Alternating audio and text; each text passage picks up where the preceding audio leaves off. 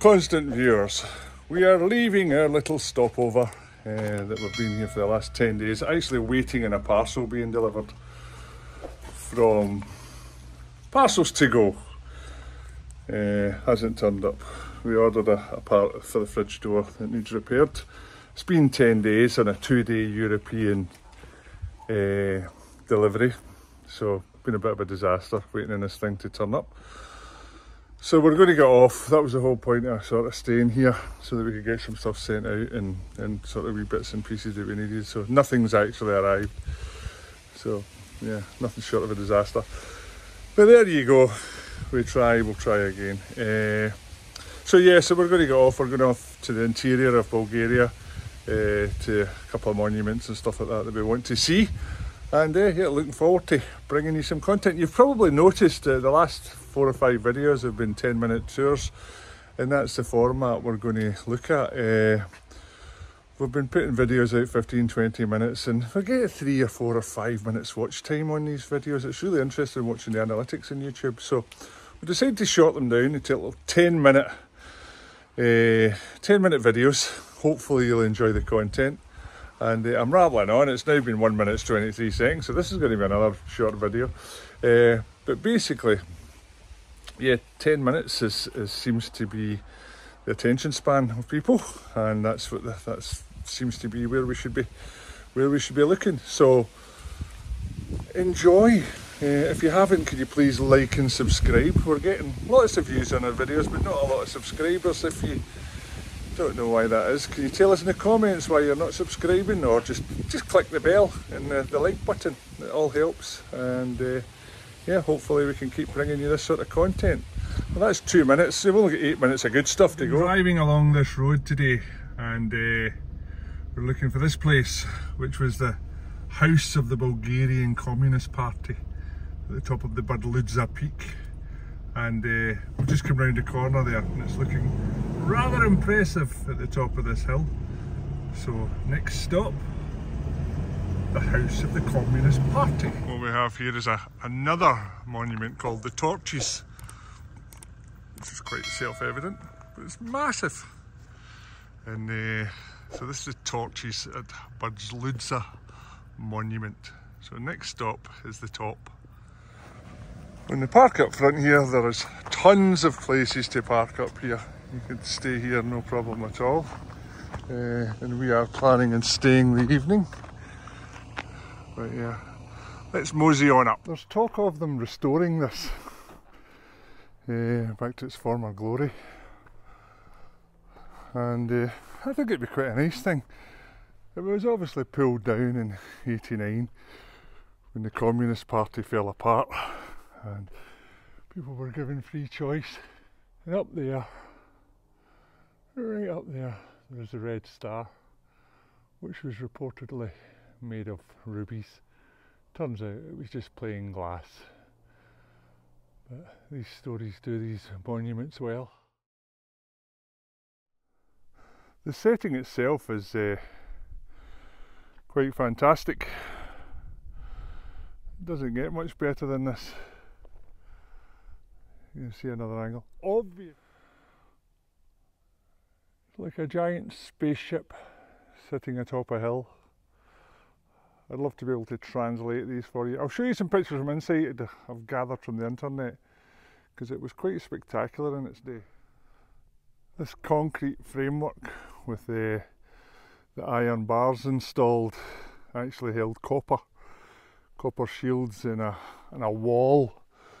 It was just a big massive wave of copper, and as the building fell into disrepair, it was looted. Anyone that could took anything of value while it sort of all disintegrated.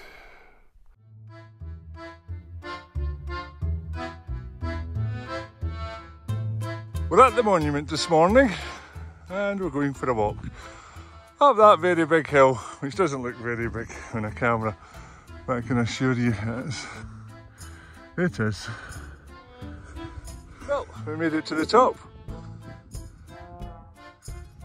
Some stunning views. Definitely worth a visit. Stayed overnight here, got up with the sunrise, So yeah, it's been lovely. But definitely worth a visit.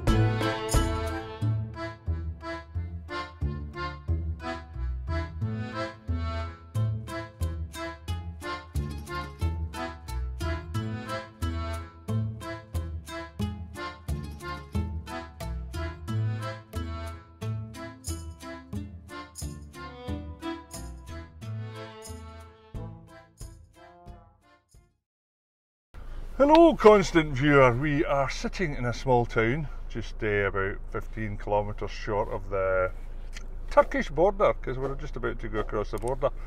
Bulgaria's been fun, and we're basically time to go, time to move on. Really looking forward to places in Turkey. Like, it's supposed to be an amazing country. It's rather large as well. So yeah, looking forward to Cappadocia. What about yourself?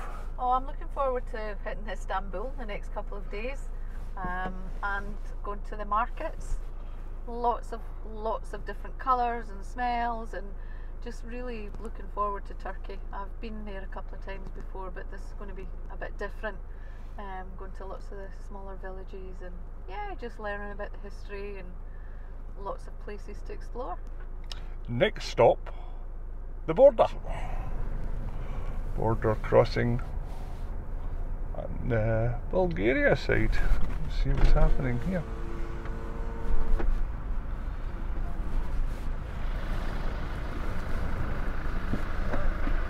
Let's go. Okay, thank you. Big wave. So there's a non-EU lane, which is what we are now, which is lanes 7 and 8. Not quite sure. All passports, yep. EU, so non-EU, stop.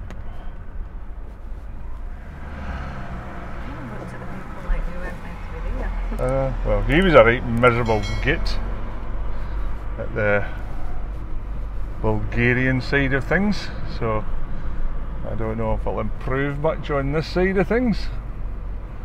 We will switch the camera off though, because it's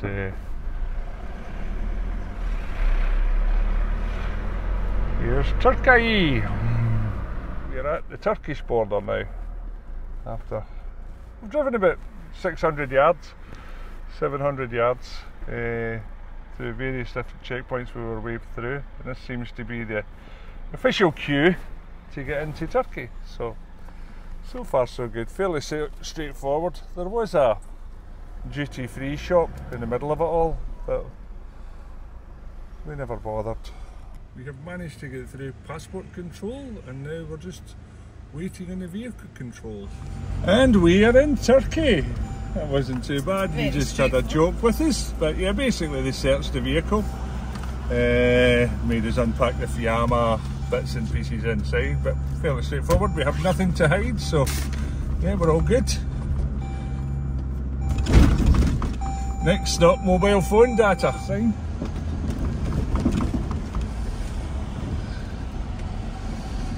There's a sign there above that lorry. Welcome to Turkey.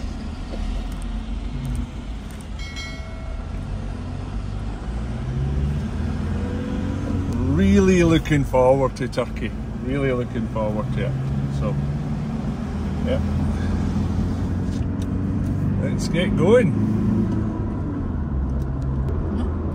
So what you have to do when you first drive into Turkey is get an HGS, which is a toll sticker, and basically you preload it with some credit for all the toll roads, and it's it allows you to drive on the motorways. So this is it here, PTT. They won't take cash at the tolls, so it's got to be online. Online only. So we'll figure out where we buy it is in this place here.